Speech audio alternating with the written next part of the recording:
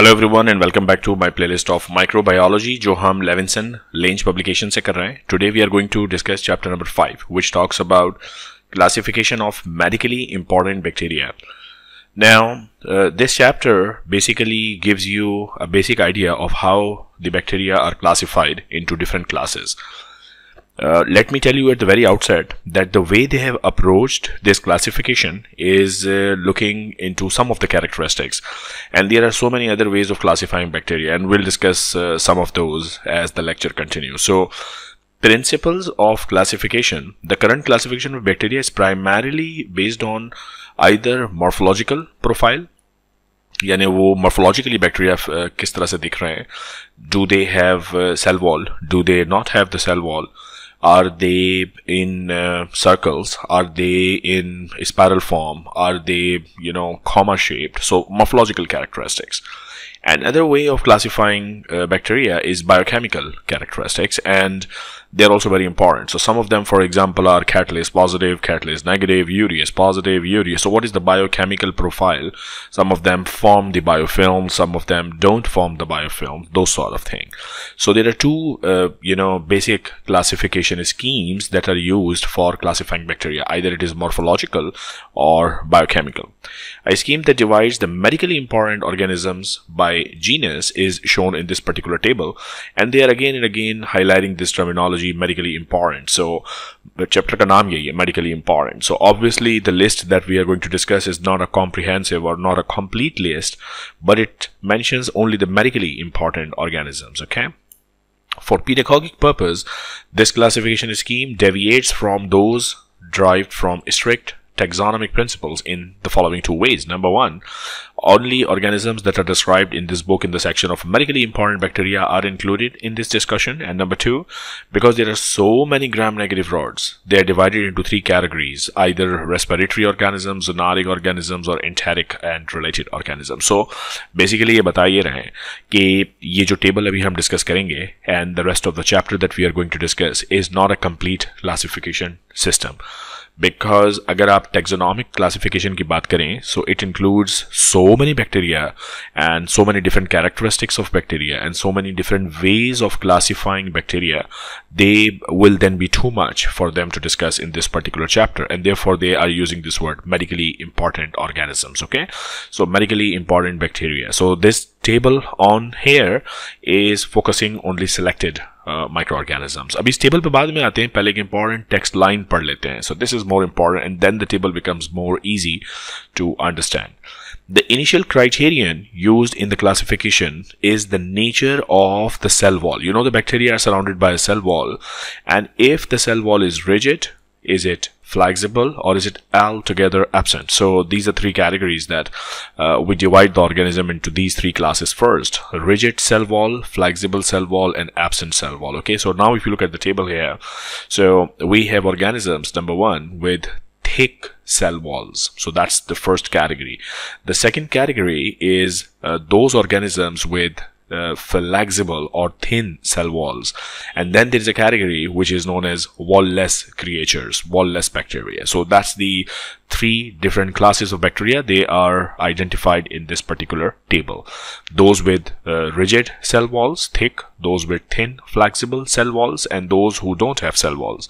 Now bacteria with rigid cell walls, which have thick cell walls, can further be subdivided into free living bacteria, which are capable of growing on laboratory medium in the absence of human or animal cells, which basically means that they do not require to enter into the cell to survive. They can survive without any other cell to be used as a host. So these are called free living category. Then there are non-free living bacteria, which are obligate intracellular parasites, which means they need a cell so that they can enter into the cell and then they can divide in there. Okay, the free living organisms are further subdivided according to the shape and staining reaction to a variety of gram-positive and gram-negative cocci. So if they are stained with they do take up the color, the gram-positives, and if they don't, gram-negative. If they are circle, round in shape, cocci. If they are rod-shaped, they are rods. And with different oxygen requirements, some of them can form the spores, some of them cannot.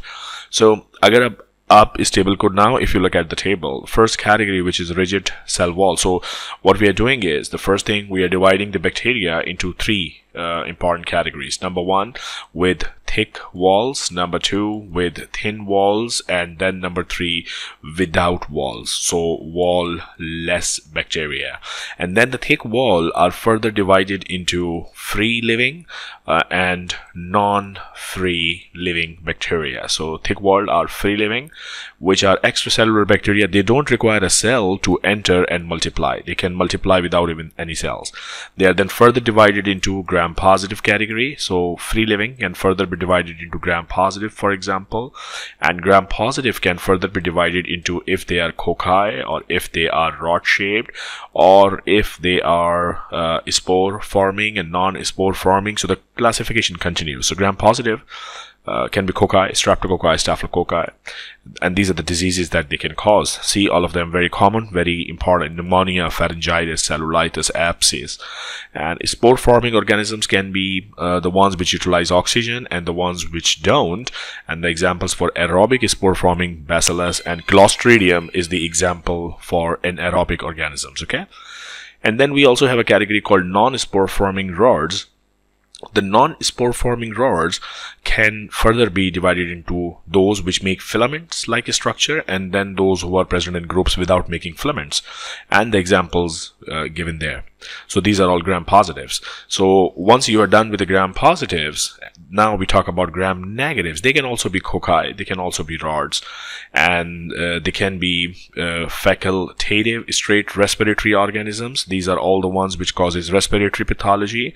These are all the ones which have something to do with some animals. So zoonotic organisms, you see here, Yersinia, Pasturella, Francisella, Brucella, all these, either you are getting them from, so some part of their life cycle is in the animals and you get the disease from there.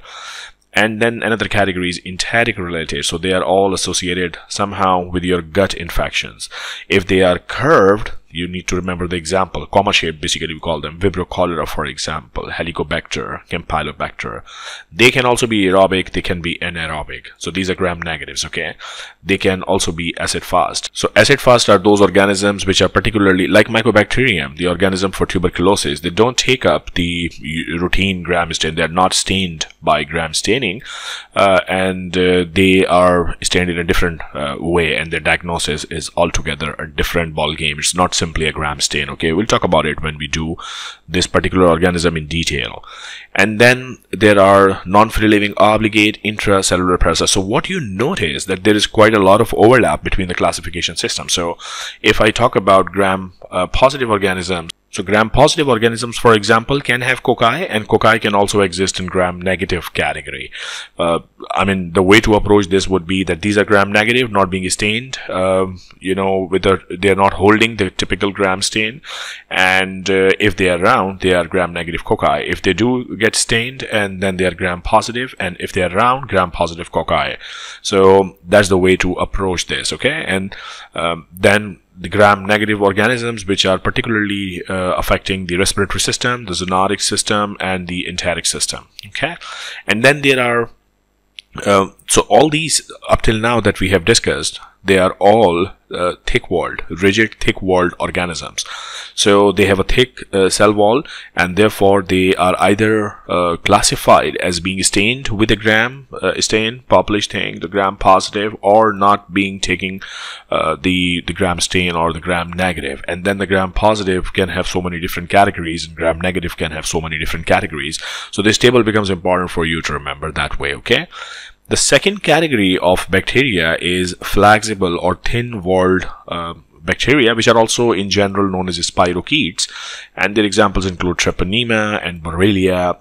And then there's a category which simply does not have a cell wall, such as mycoplasma causing pneumonia. So I mean, you always have to remember, and I told you in the very beginning of the chapter, this is not the only way of classifying bacteria. I mean, this table, for example, does not tell you which one of them is urease positive, for example, which one of them is catalase positive, for example. So there are different classification schemes, but what you have to remember is, for practical purposes, if you have to classify medically important bacteria which causes medically significant diseases, this table lists all of them.